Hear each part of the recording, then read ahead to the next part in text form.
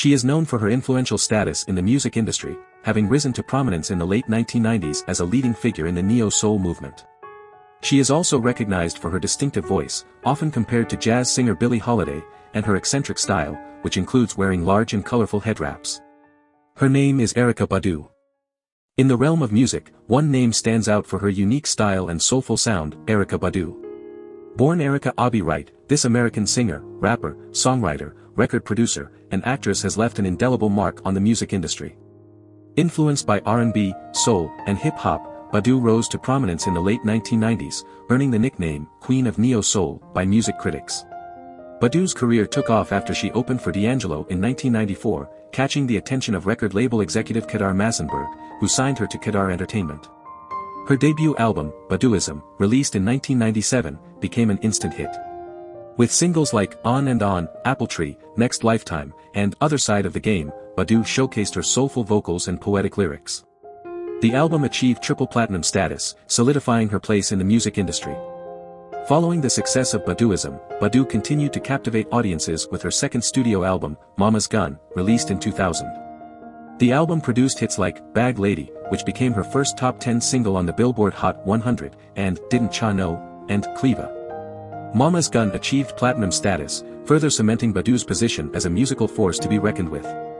Throughout her career, Badu's unique voice has drawn comparisons to jazz legend Billie Holiday.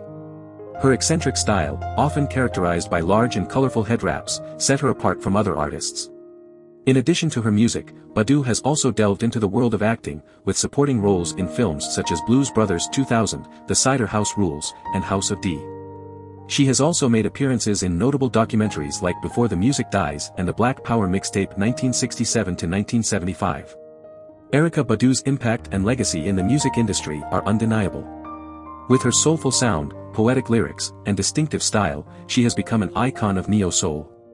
Her contributions to the genre, along with her successful albums like Baduism and Mama's Gun, have solidified her as one of the most influential artists of her time.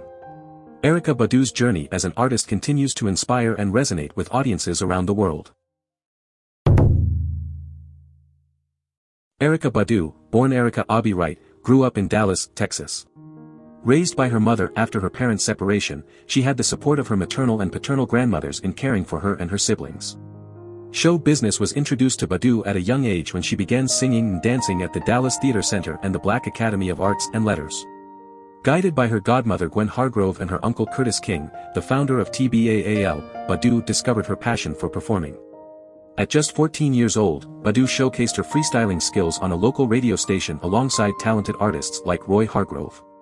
It was during her youth that she decided to change the spelling of her first name from Erica to Erica, believing that her original name was reminiscent of slavery. She found empowerment in the term Ka, which symbolized her inner self.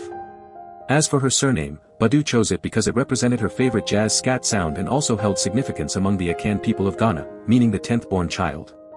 After graduating from Booker T. Washington High School for the Performing and Visual Arts, Badu enrolled in theater studies at Grambling State University, a historically black institution.